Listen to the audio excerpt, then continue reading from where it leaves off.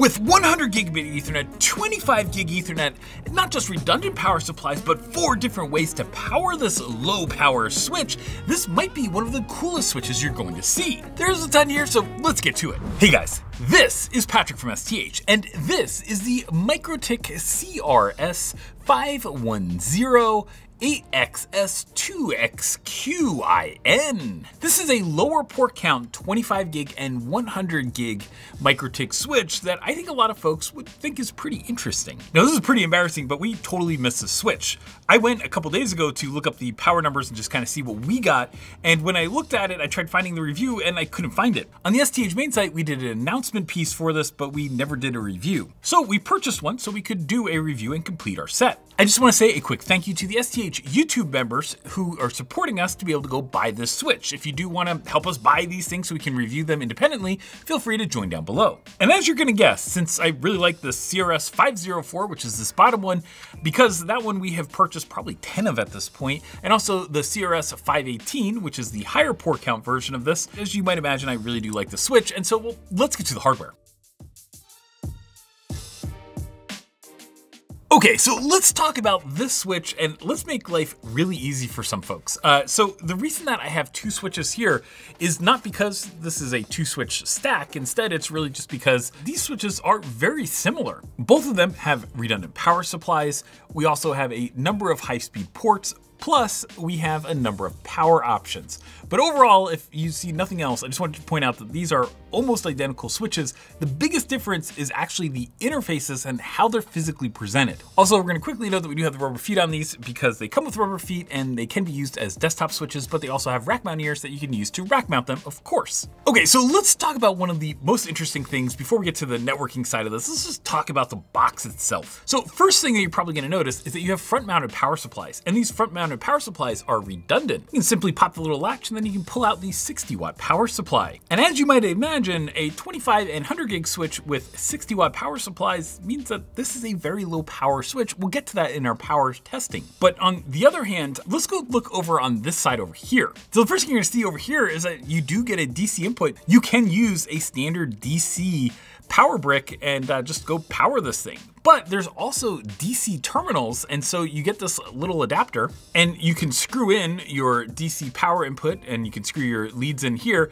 and then you can just go plug this in. That is next to the reset button, but next to that is another power input for our fourth one, which is we have a management port that can also take PoE in. So you can actually use a power over Ethernet switch and power your 125 gig Ethernet switch. That's crazy. Now, of course, aside from that out-of-band management port, you also get a console port, and a lot of folks prefer to do console management, but this has a much more expansive management portfolio that we'll get to in a little bit. But the big one, of course, is the ports, and so let's get to that next. Now, on the CRS504, you can see that we have 4 QSFP28 ports. And the easy way to think about these optical connectors is that Q means quad, and so you have 4 25 gig, because it's quad, 4 25 gig connections that all get combined to make a 100 gig port. So what the CRS510 is they still have 2 QSFP28 ports for your 100 gig networking. You can, of course, break those out using breakout cables to 4 25 gig ports.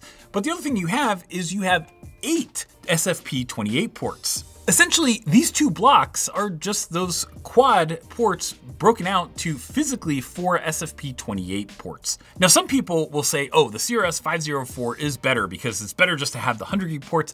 Other folks will say the exact opposite, like, no, it's better to have some breakout and some bigger ports, and it really depends on who you are and what you're doing. But let's be clear.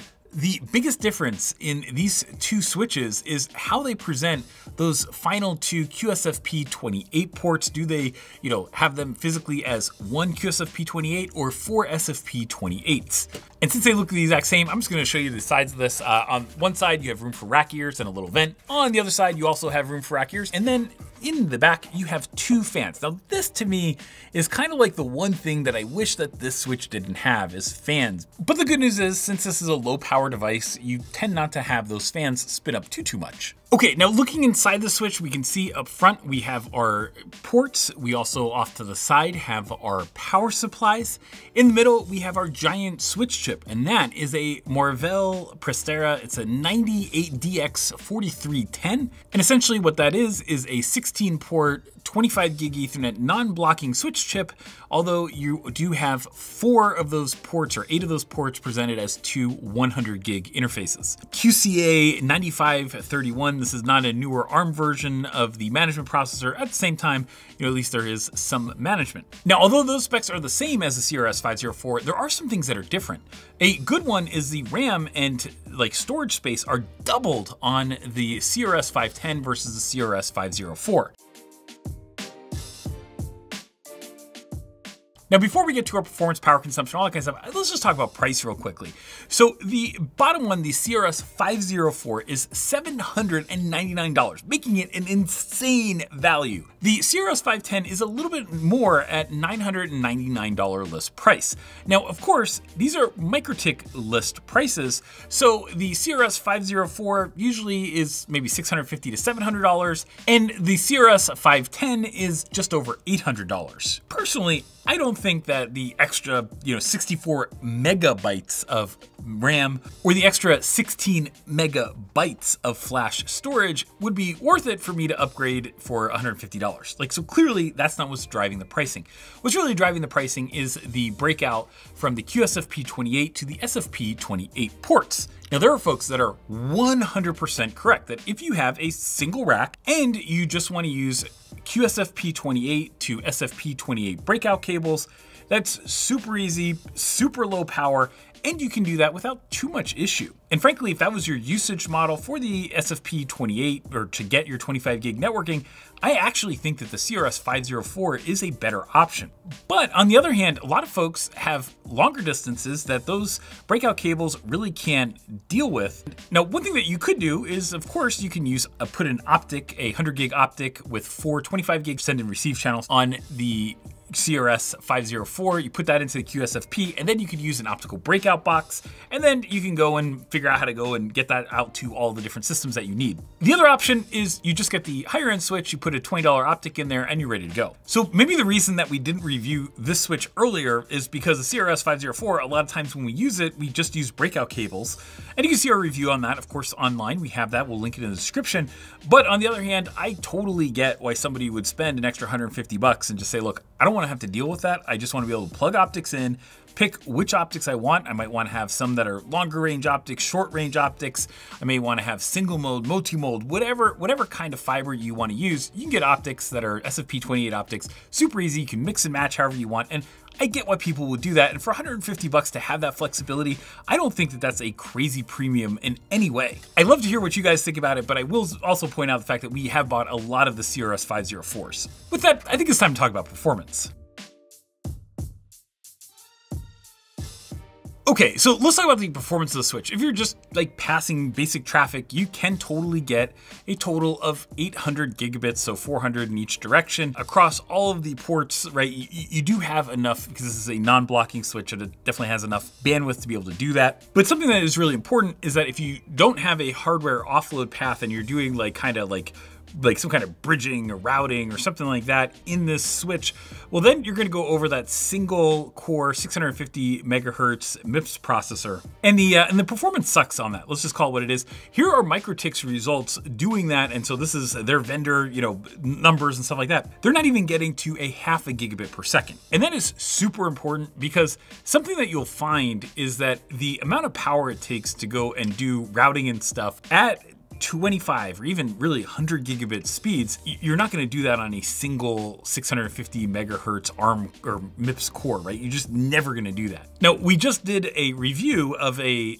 Snow Ridge processor supermicro system that has a CPU that has built-in 25 gig Ethernet, and that can do firewall. You can go do all that kind of stuff at 25 gig speeds because it has a 16 core 71 watt processor. That's a much higher power processor than this entire switch is. So when we go and talk about the management next, I just want to keep everybody's mind and just kind of keep everybody level set on the fact that there are a lot of features, but a lot of those features do mean that when you turn them on, if you turn them on the switch, you're just going to run out of performance. With that, let's get over to the other set.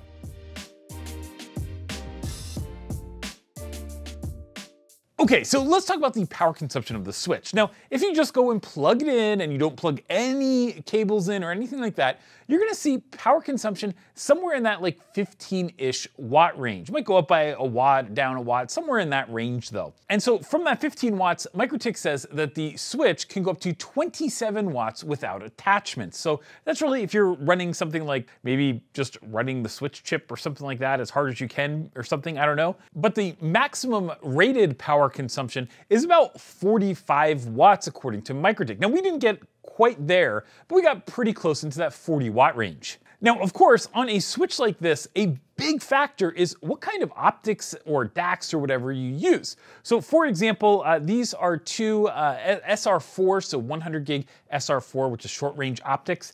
And if we go plug these QSFP28 modules in, you're gonna see that the power consumption increases quite significantly from that maybe 15-ish watt range. And all of a sudden, we're now in that 22, 23 watt range. Now, what's gonna happen over a little bit of time is these modules are gonna heat up. And even without like actually going in and passing a lot of traffic, what will happen is the fans here will spin up. So they went from being pretty much silent and never activating to now they will spin up. And that's important because one of the big things you have to do with these switches, especially 100 gig switches, is you have to cool the optics. Now, when that happens, you would see that the overall noise goes from essentially our 34 dBA noise floor studio when the fans are off, up into maybe 38 to 40, 41 dBA, right? So it goes from, pretty much silent in this case right now to if we let this go for another 30 minutes or so, we'll definitely start to hear these fans ramp, which is important, but we're also gonna start hearing it. Now, it's not a crazy loud switch by any means. It's not like having a 32 port 100 gig 1U switch that's super loud. I do want to point out that it is notable. Some folks, of course, take the opportunity to do things like Noctua swaps, and you can do whatever the heck you want with this, but we're just using these stock fans. Now, putting this into a little bit of context, just remember that this is only 400 gigabits per second for the entire switch, which nowadays is a single NIC. This is a NVIDIA ConnectX-7 OCP NIC 3.0, and this thing has two 200 gigabit Ethernet ports, and so this has, essentially the same network bandwidth as this single NIC. Now, the other thing I want to talk about really quickly here is optics. Now, one of the cool things about MikroTik switches is that you can use pretty much any kind of optic that you want. We have, I think these are like FS optics, we have MikroTik optics, we have 10G-Tech optics, we have random CWDM optics, and all kinds of different types of things. We even have 100 gig silicon photonics ones that will work in this. And just to be clear, those can use several watts each, so there's a lot of variability in your overall power consumption just based on what kind of optics you put in here. Of course, the nice thing is that you can go and put whatever kind of optics you want in a switch like this, but one tip that we would have is that because you can kind of pick and find stuff, what I would do is actually look for things that are rated at higher temperature ranges. There are optics that are just kind of like your standard optics. There are other optics that are rated at higher temperature variations, so higher like ambient temperatures, higher operating temperatures, all that kind of stuff. And if you use those kind of higher temperature industrial grade optics or whatever they're called in this switch, it's actually kind of nice because you don't have to worry about them ever burning out because the switch got too hot.